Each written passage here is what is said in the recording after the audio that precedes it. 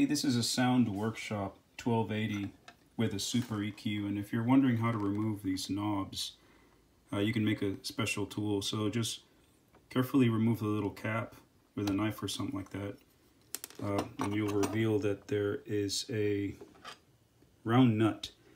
Sometimes that nut, you can get to it with a regular flathead and just remove it easily.